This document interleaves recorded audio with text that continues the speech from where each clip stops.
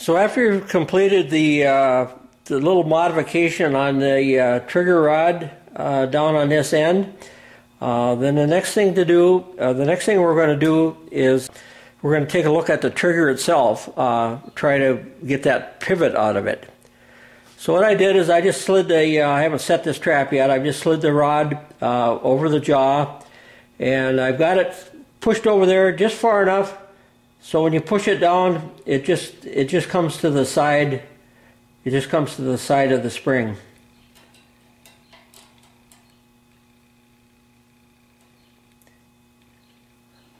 I put the slide the trigger over the rod. What we're going to do here is we're going to take a 1/8 inch chainsaw file, and we're just going to put just a little bit of a radius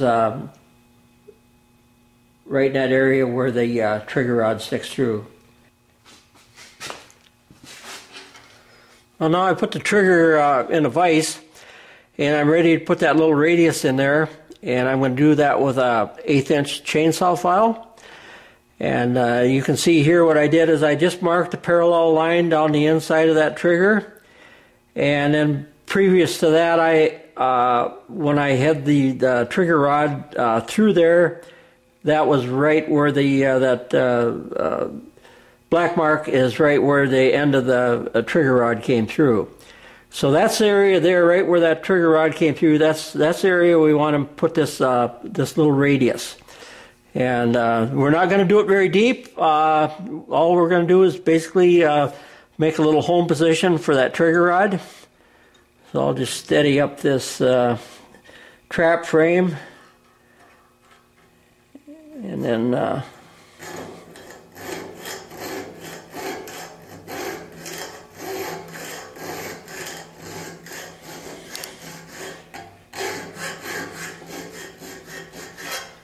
okay, you can see that's not very much. I'll probably take off just a little bit more.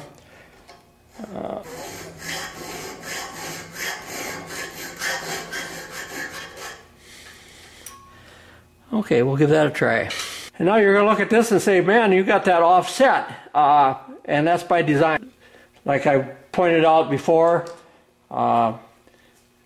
this side over here is the one that sets the trap off. This one over here, that can move a lot, but before it does anything over here. So what I'm trying to do here is have the gopher push dirt against this side of the jaw. And so what I'm doing is making that little home position in the trigger to achieve that.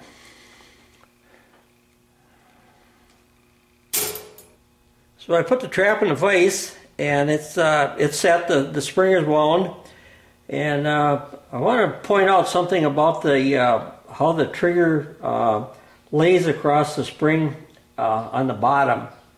You can see that this spring is wound in a helical manner, and the trigger is laying across that spring, not in the groove, but right on the top. That trigger spring has got tension on it, and that's holding that trigger down against the spring. But it's still capable of doing a lot of moving. I mean, we haven't taken that pivot out of the trigger yet, and so you can see on this, well, it'd be the left side, the top side there. You can see how much movement that can take place without the trigger moving on the trigger rod. So this next, so what we're going to try to do next. This trigger is made out of thin material, but it's still flat. Underneath there where it lays against the spring, it's still flat. So what I'm going to do there is I'm going to take that 1/8 inch chainsaw file, and I'm going to sharpen this area right here, right where it lays against the spring. What we want to do is try to get that trigger to lay right in the groove between the coils. So we'll take that. We'll take this down now and put it in a vise, and I'm going to take the chainsaw file and sharpen this area. Now the area that we want to concentrate on is directly opposite from that little radius that we put on the other side. So we want this this sharpened portion to be 180 degrees away from that. And then the other thing is, not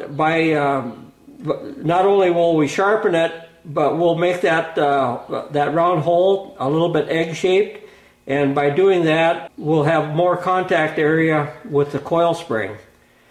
Right now, the round hole quite a bit larger than the coil spring, so it has room to pivot. So after we've sharpened this area, then that's going to lay down right between the coils.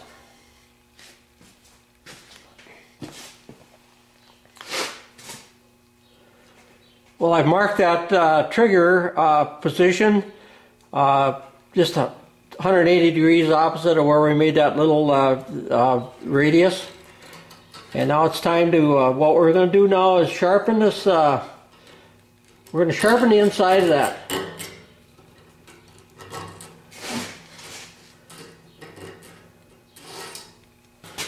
And sometimes it's a little bit tricky to get we got to get the trap out of the way and yet be able to run the file.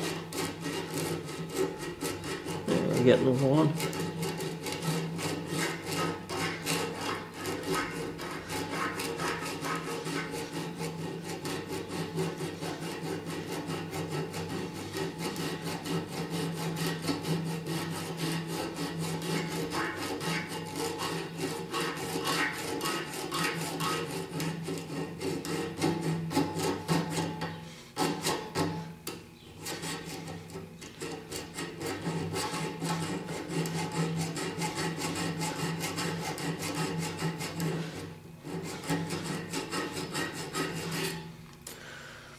We're centering that radius right on that mark that we made there.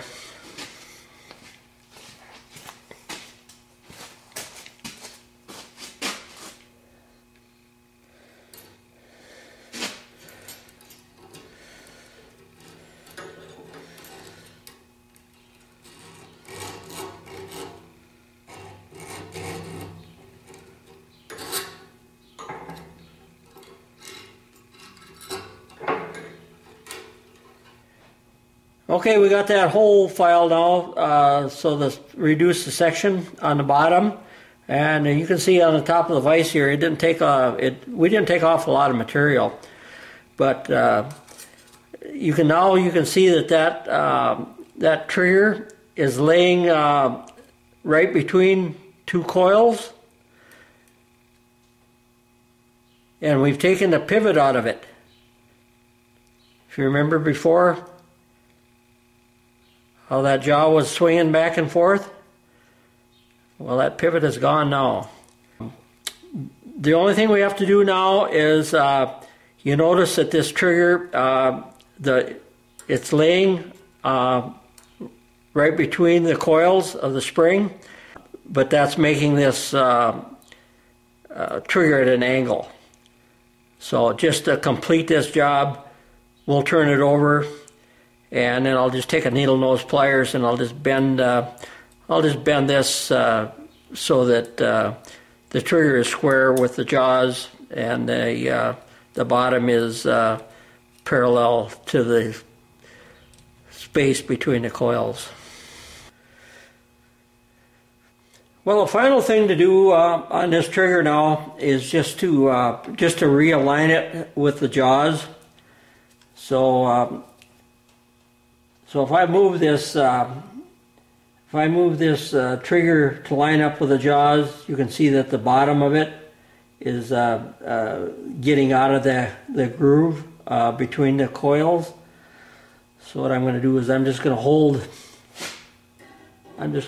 the trigger on the bottom with 1 pliers, and I'm taking to lay a needle nose across there, and then I'll move this in a counterclockwise direction, just not a lot, and so then when the bottom is between the coils, then the top will be lined up with the jaws. Well, it looks like we're about out of time for this series. Fine-tuning the trigger on the DK1 Death Clutch trap. Coming real soon, we're going to do another workshop on fine-tuning the DK1 trigger. I invite you to subscribe to my Burrow Buddy channel on YouTube. We've got a lot more gopher trapping coming, and I have some videos on some machine shop projects I worked on last winter. Thanks for watching.